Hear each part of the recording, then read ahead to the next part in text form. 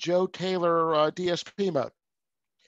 And, so the bottom line is that it just wasn't designed for that. And I don't want to make it sound like I'm dumping on Elecraft. I love Elecraft.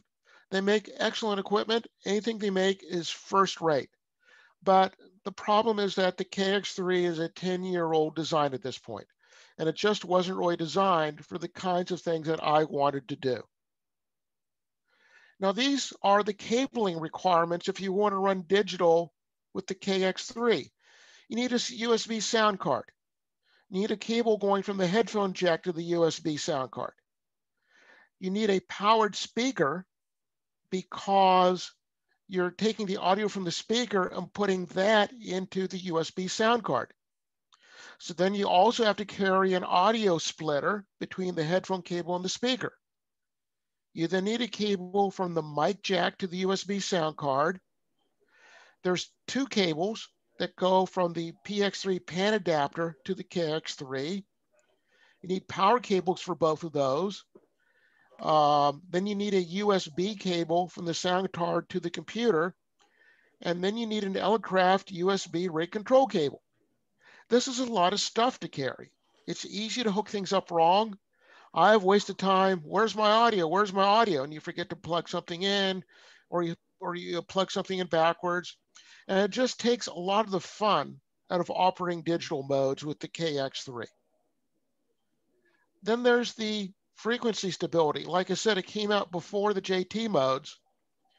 And you can be running FT8, for example, and you can see the frequency drift in the waterfall. You can see the frequency shifting after you start transmitting a lot. Now, in 2012, Elecraft did announce a calibration procedure to improve stability, but it's a bit of a pain. It takes 30 minutes. You need a precise 50 megahertz signal generator. You need a heat gun, and you need a refrigerator. You basically put the rig in the refrigerator for a certain amount of time. You take it out, you heat it, and you run the calibration procedure, feeding in this precise 50 megahertz signal. And that's just a royal pain. So these are well-known issues with the KX3, an otherwise delightful little radio. These are the cabling requirements for the IC-705. You just need a micro USB cable and a power cable, and that's it.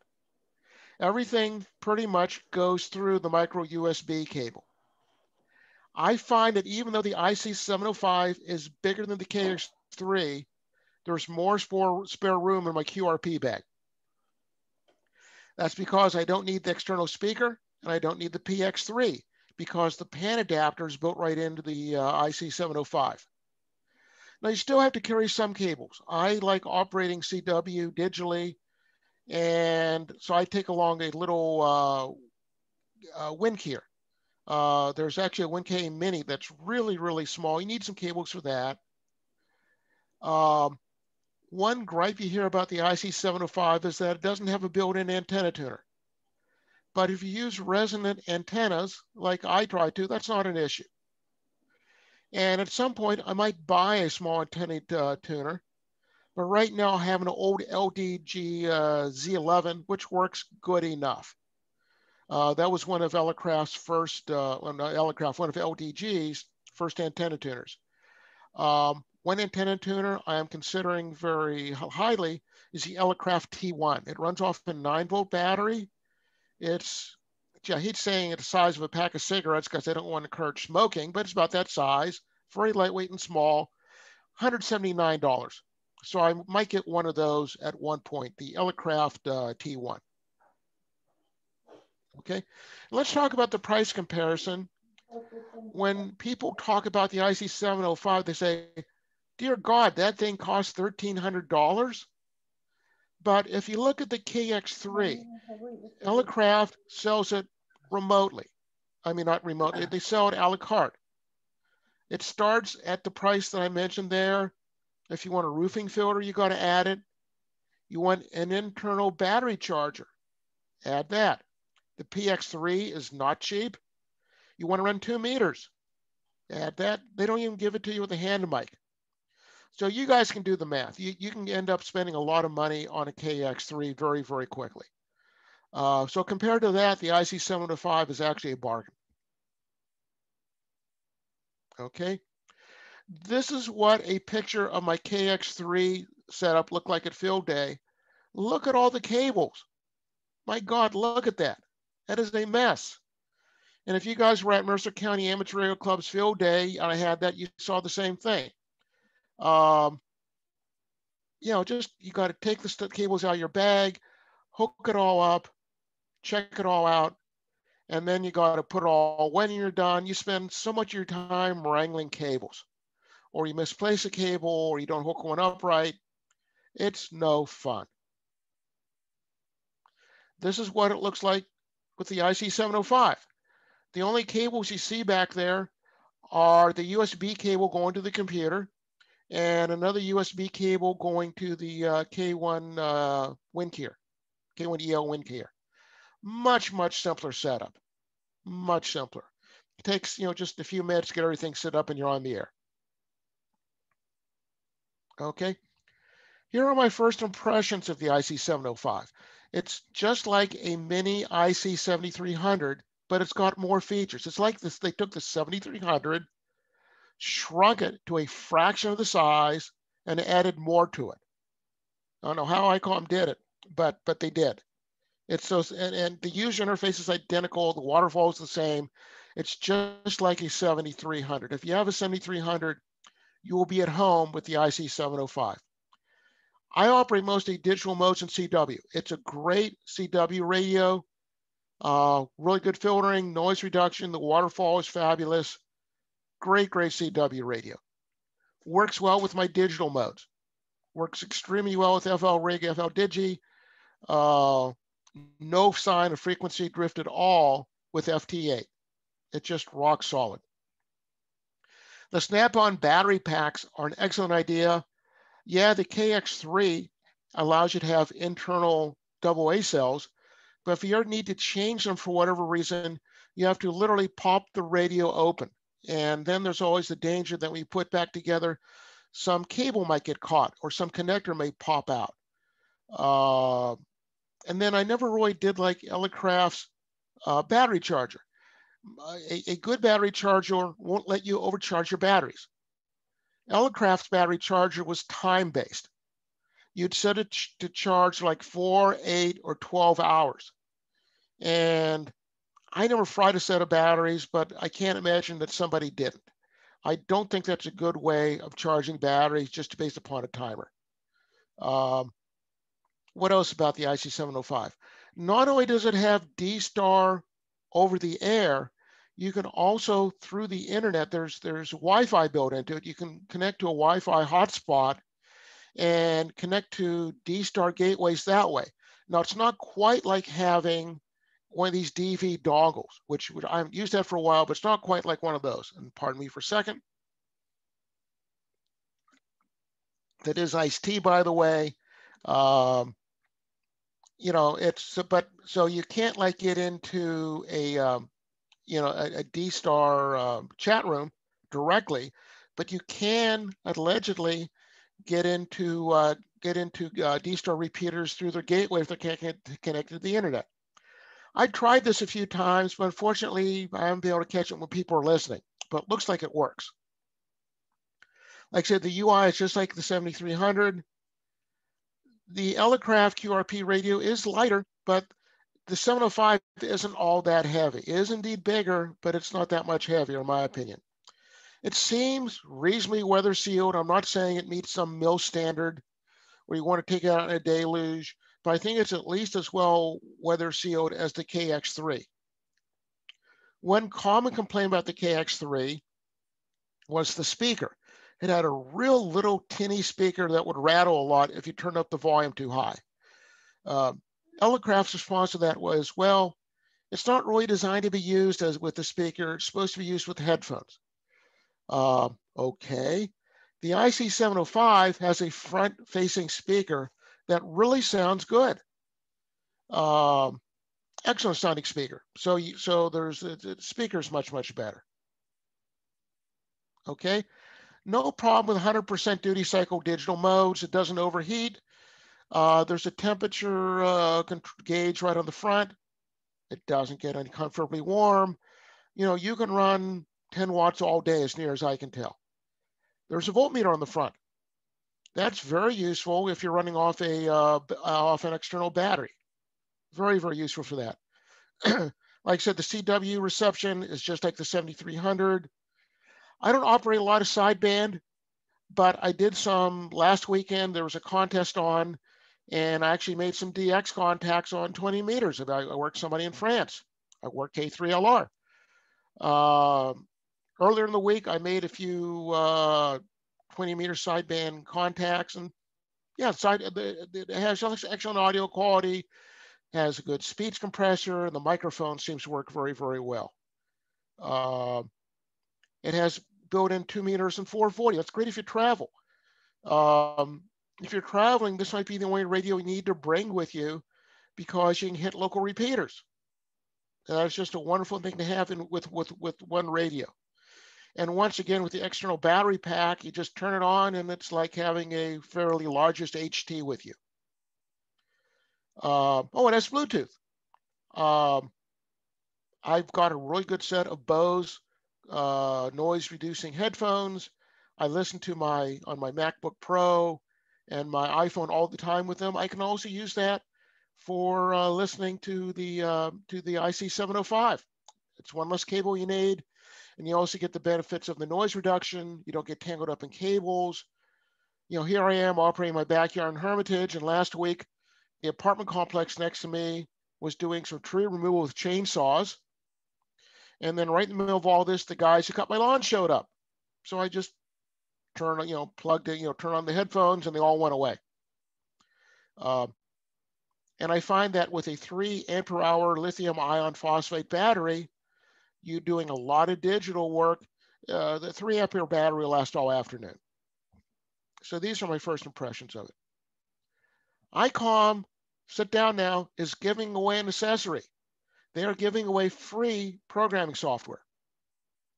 So rather than program up your local repeaters through the GUI, you can use this programming software. You can back it up.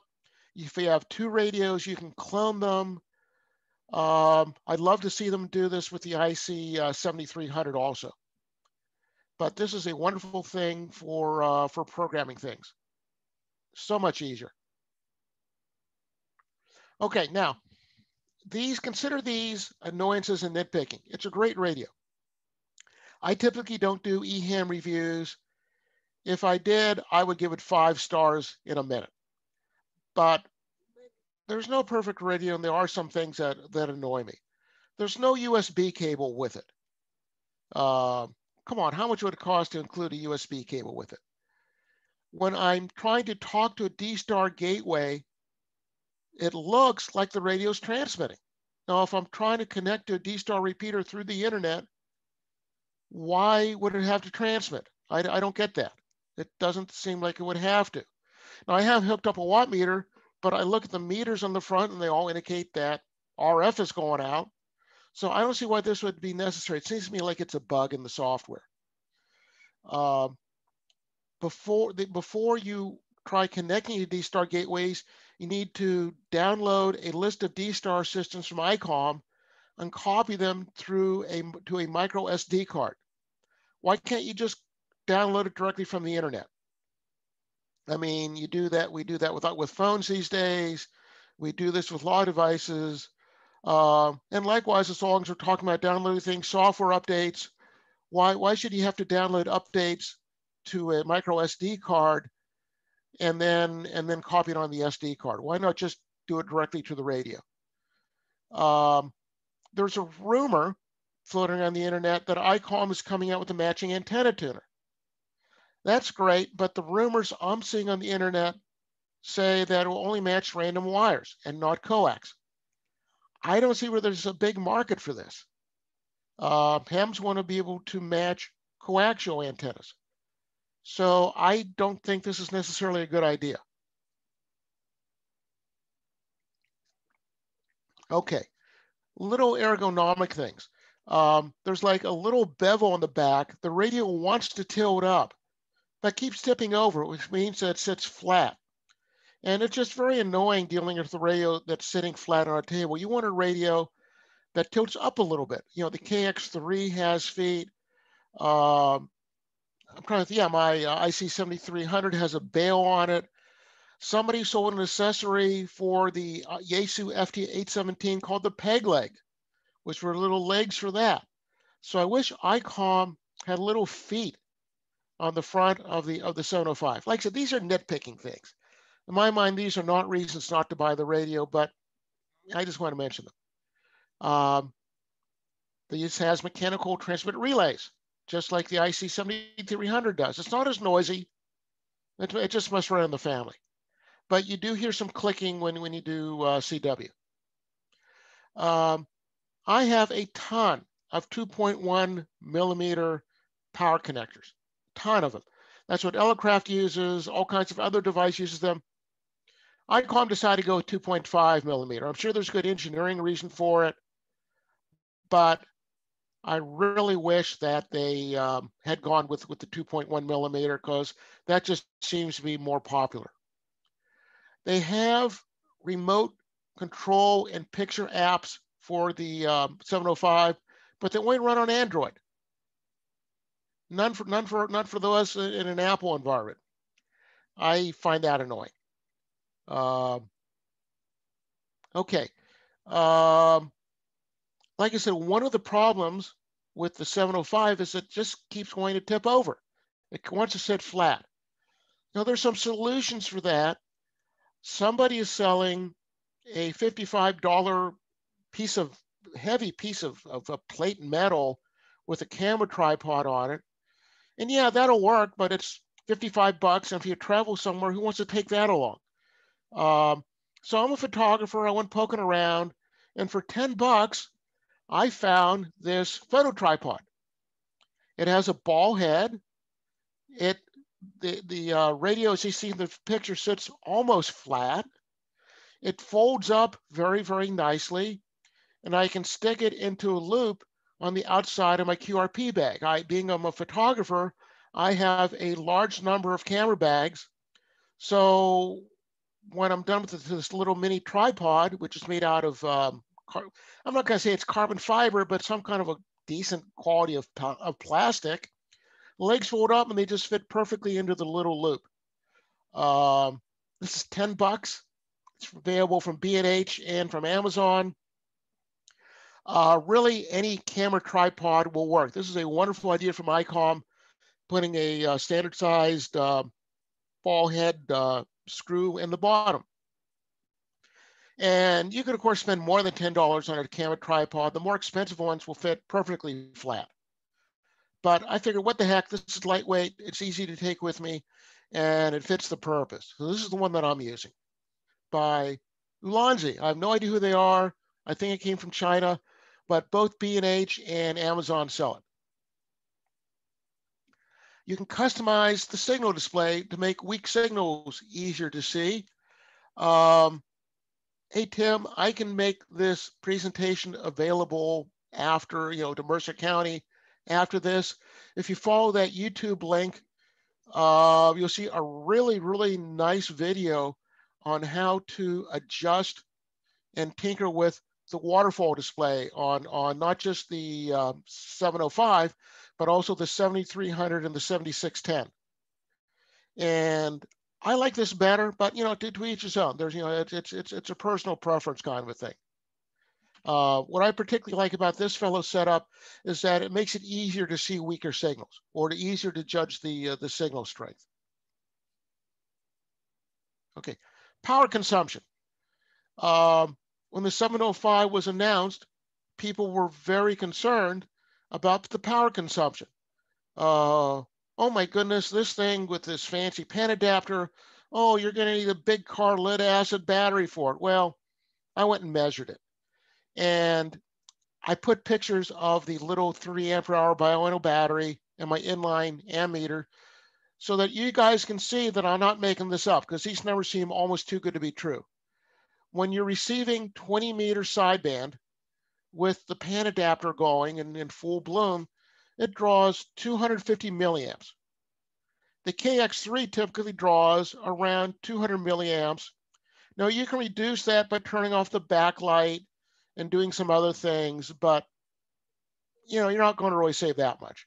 So this draws 240 milliamperes, which I think is pretty good. When I transmit at 10 watts, it's 2230 milliampere hours. Not the most efficient transmitter. If I'm getting 10 watts out, I'm having to put in 28 watts. But hey, that's still comparable to what the Elecraft is doing, would draw. So my opinion is that if you're concerned about power consumption, buy a bigger battery. These Bioenno lithium ion phosphate batteries, if you can afford a $1,300 radio, you can afford a 3 ampere hour battery from Bioenno. And with all the room you're saving in the camera bag, I carry the 3 ampere hour and the 6 ampere hour. That should easily get me through a long day of operating. So the power consumption is, in my opinion, very reasonable. Okay, satellites. These are some members of Panther Amateur Radio Club a couple of weekends ago in Pittsburgh. Note that I have the 705 up on a camera tripod at eye level. Once again, it's great that you can do that. We are trying to work satellites through this. This would make half of a really good satellite station, being it does 440. And then with the pan adapter, you can see the signal coming into your bandpass and track it. So we're going to try this again. We're going to use the 705 to receive. And then we've got one of our club members has an FT817. We can use that to transmit or vice versa. Either way, we're going to have full duplex for satellites, but you can use the 705 for portable satellite work fairly easily. It's once again, people are saying, why do I need 440 on a QRP radio? Well, this is one reason why you do. You also note that I don't have any battery hooked up to it. I'm using the clip-on battery in the back just to make things more convenient. And by the way, with the clip-on battery on the back, you only get 5 watts, but it's worth it for the convenience. Okay, and yeah, it works. This is a screenshot and a picture of me in my place in Hermitage working South Africa on FT8 with 10 watts.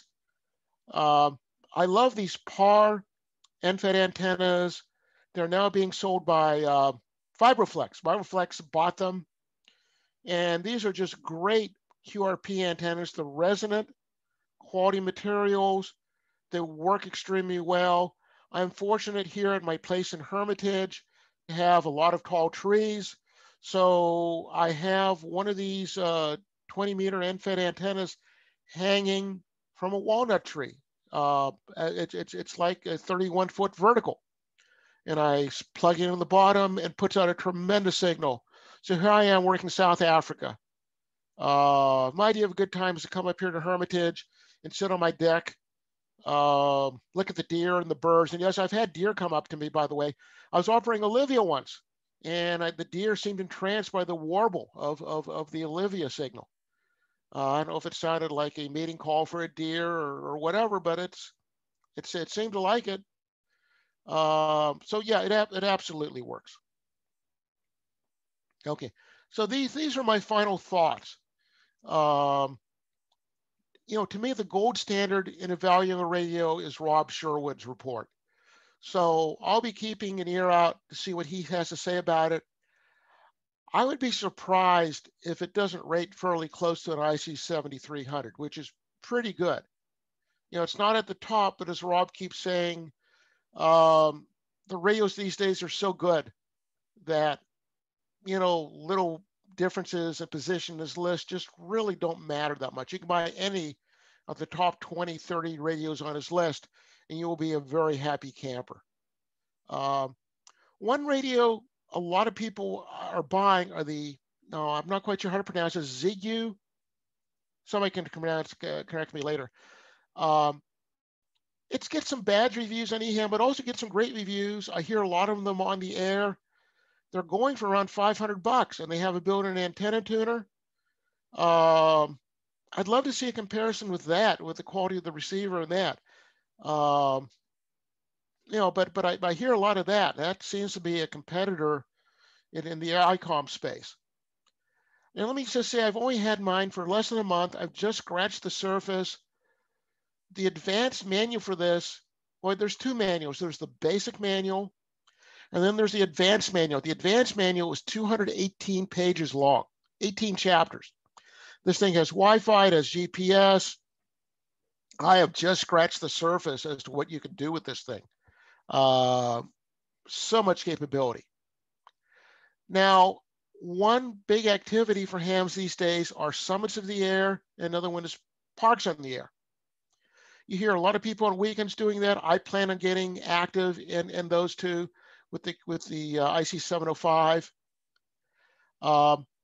If you just want to do sideband or CW, the Elecraft radios still make some sense, particularly the KX2. The KX2 is smaller and lighter. It's less expensive. So if you're just doing CW or sideband, take a look at the KX2. And we also talked about the power. This is not an issue. Now, this is my opinion. My opinion is that, you do SOTA or POTA, maybe once a month or every so often. Who does it every day? In my opinion, and this is just me, the IC-705 is a better rig for daily use. It's got a better user interface. It has more features. And you could even use it as a base radio. I'm sure somebody's coming out with an amp for 100-watt amp for it. You could use it as your base radio. So with that, that's my presentation. Tim, I've turned off the screen sharing. Anybody have any questions or anything they want to talk about? I have a radio here in the shack. Unfortunately, my MacBook Pro doesn't do to have a back camera, so I'd have to switch to my iPhone if you guys want to see it actually in action. Are there any questions, concerns, any things you guys want to talk about the radio? Yo. Got a question there about comparisons to the 818. Okay. I have an FT817, which is similar. The 818 is still an old school super het receiver. So it's old technology. The problem I have with my FT817 is that the user interface is abysmal. It's all these little buttons. You have to keep looking in the manuals to see how to do things. Yeah, you can put a Collins mechanical filter in it, but I don't know if they make those anymore. So it's an okay radio. I still have my FT817. I'm not going to sell it because you can use it for satellites. But that's my concern. Old design, terrible user interface. That's my opinion. What do they go for these days for cost? Anybody know? Okay, that's my opinion on the Asia QRP radios. I think they missed the boat. Any other questions for Harry? Yeah, Harry, one comment. You mentioned the lack of a tuner, right? I got this little MTech ZM2 kit, and it works great. I think it goes for about $70. And that's what I've been using. Is that a manual tuner? Is that a manual tuner? Yeah, right. If you could do me a favor and put that in the chat room, because that's something I may want to look at. Okay, we'll do. Yeah, put that in the chat room, and I'd like to take a look at it. I've used, which tuners? Yeah, that's what I want to get. Who that is? NM3. I should know your name. I apologize. Name's Dan. That's Dan. The T1 from Elecraft. Nice tuner. Yeah, one of those is definitely in my future. I've seen them in use. It's a great tuner. My Z11 works, but it's kind of big.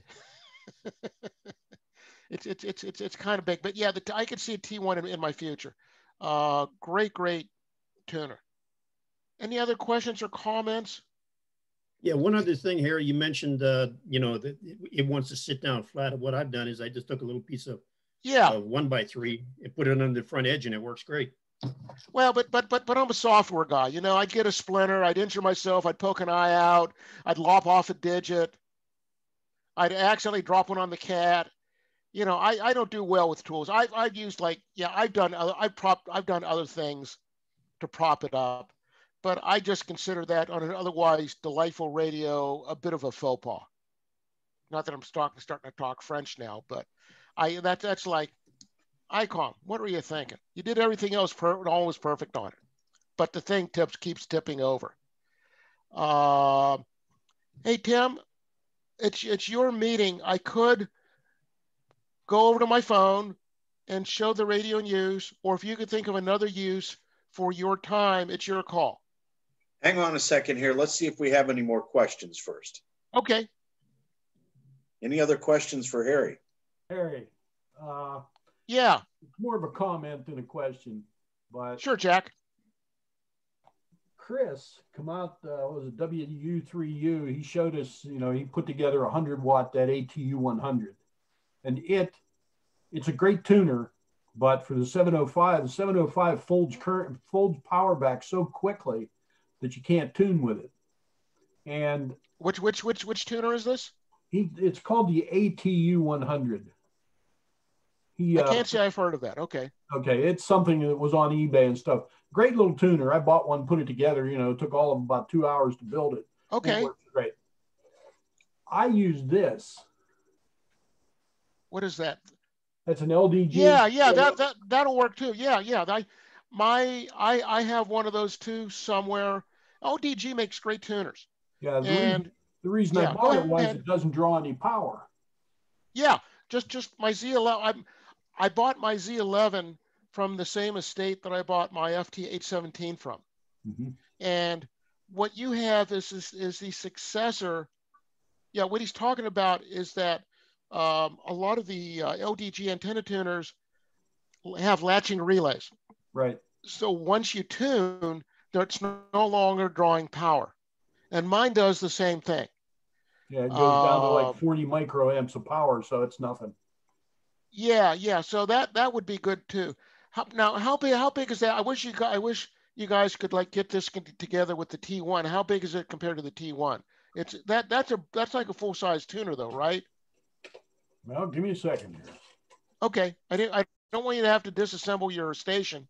No, it's 7 3/4 inches deep, 5 inches wide, and 1.5 inches tall. Okay, that's a lot bigger than the Elecraft. Yeah. Oh, it is. That's about the size of my Z11. Yeah. Which is a fairly old tuner. Yeah. But yeah, Go ahead. Yeah. If I were LDG, I'd have my pants on fire right now trying to come up with a matching tuner for the 705 because there's already one company, Tim, I forget who makes that. The one somebody already makes one. Especially for the Vibroplex people sell it for the 705. Made in China. Yeah, mm-hmm. Yeah, and if I was LDG, I'd have my pants on fire right now, racing to come up with a companion tuner for the 705 because that's going to be a huge market. Yeah, it is. They already have it on their website, but it's not out yet. Oh, they do? I keep looking on the website. I haven't seen it yet. There's a thing there for the tuner coming. Okay, they must have just put that up. Good, because that would be a huge seller for them. Just like the 7300, the 705 does have a tune button on the front, and it is a little bit more convenient than having to put out a carrier and push a button on the tuner or put your, I don't like tuners in automatic mode because my concern is right in the middle of a contact, it'll start rattle, rattle, rattle, rattle, rattle.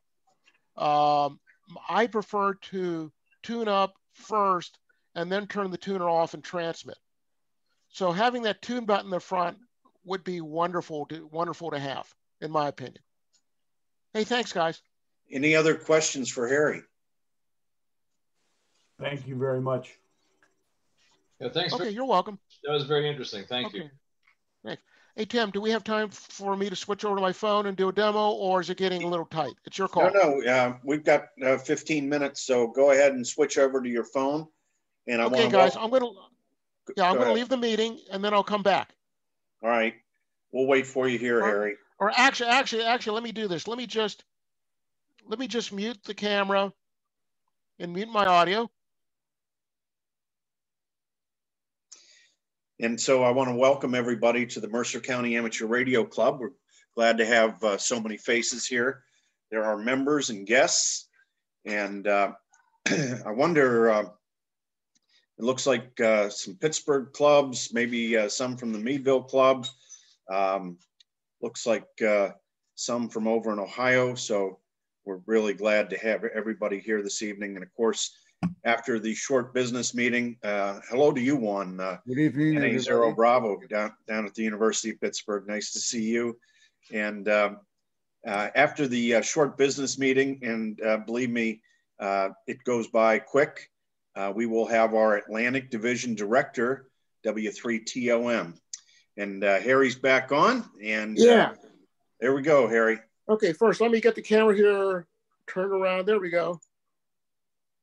Let me get the camera. There we go. First, this is my fellow cooperator here. His name is Buck. I got to tell you how I bagged this. Tim, you may know this. Just down the street from Summit Racing, there's this really god-awful, massive antique mall. So the deal is I'd go there with my wife, leave her there, and then go off to DX Engineering, and then come back. And I saw this deer head. And my house in Hermitage is an old Amish farmhouse. And it's the law in Pennsylvania that if you have an old Amish farmhouse, you're thereby required to have a deer head in it.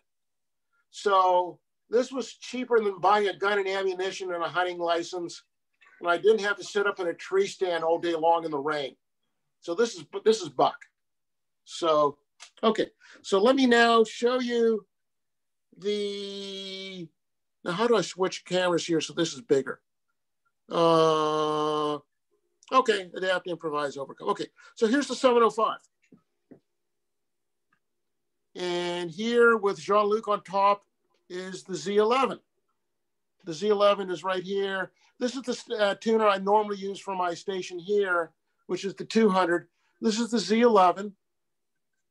So this is the 705. I have it on 40 CW right now.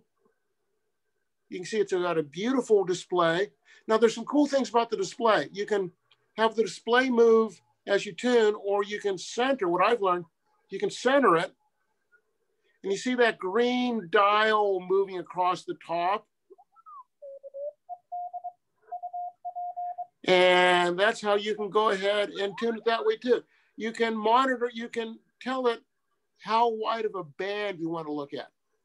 Okay, now right now, as you can see, I have it on top of my 7300, so you can see the comparison in size. And you can see that, let me move this, so the display, you can see that the display is actually almost as big as the 7300's display. So there's actually a lot of activity on tonight on 40 meters. And it works great, it has all the filtering. Let's just go back to here. For those of you guys in the sideband, let me go to, let me now go to the band stacking frequency, which I'm learning all about.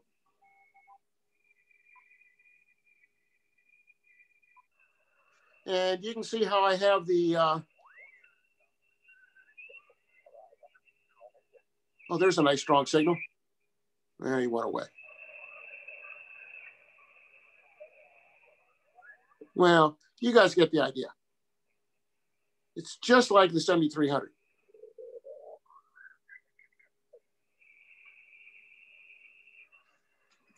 Now, where's the signal when I need one? But you guys get the idea here.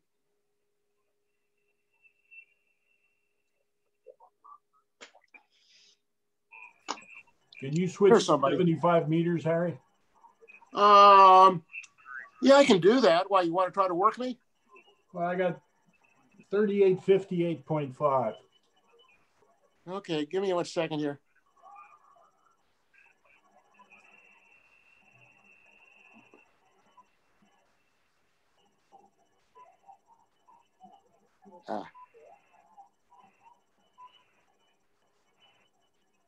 Shows you how much will operate 75. What frequency did you say? 3858.5.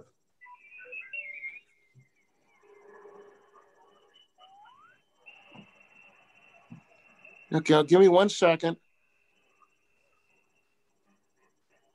I need to go to RTTY here. I've never used this antenna tuner. So give me 1 second.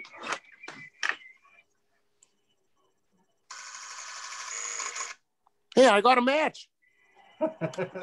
You sound surprised. Well, I've never used this tuner on this antenna before.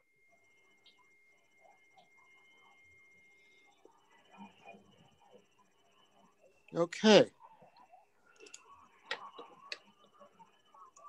Frequency in use, this is W3YJ.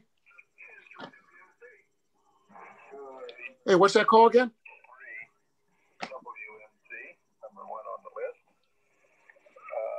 Oh, I think you gave me a busy frequency.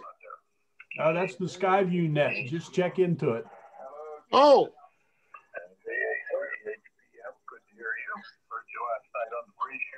That's AG3I. He's net control. Whiskey 3 Yankee Juliet, Whiskey 3 Yankee Juliet QRP.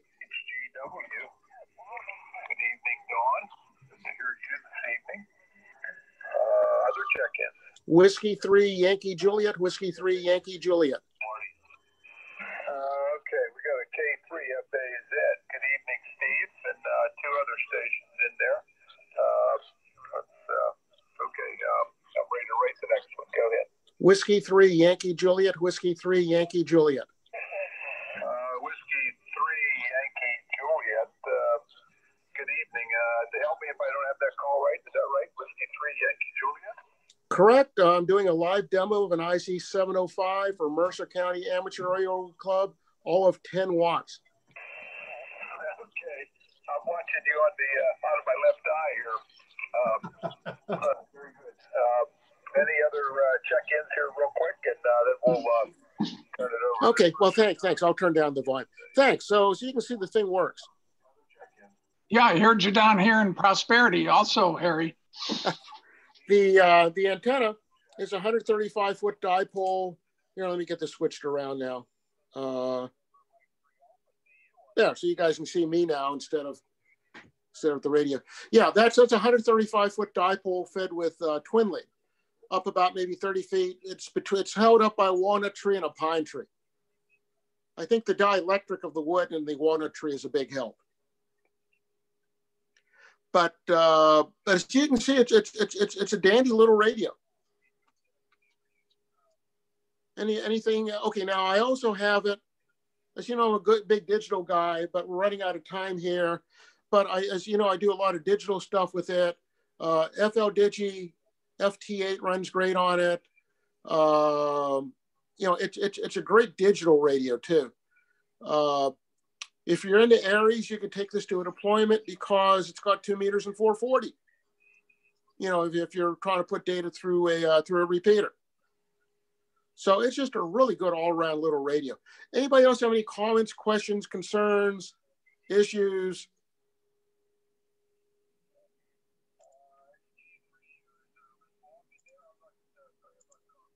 Any other concerns? So any other questions for Harry while we got him here?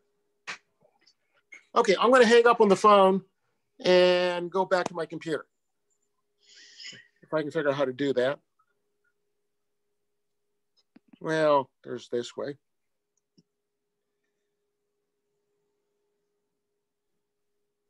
Okay, there we are. I'm back on my phone. So, okay, guys, have any other questions, issues, concerns? The main takeaway I want to take of this is that I'm not dumping on Elecraft. I love Elecraft. Any Elecraft product I have ever bought or used has been first rate. They have great engineering. The problem is they're not a very big company. They can basically work on one product at a time. And I get the sense, I don't have any inside information, but I get the sense right now that all their resources are tied up with the K4. They had pandemic problems. They're in a part of California where I know they had fires.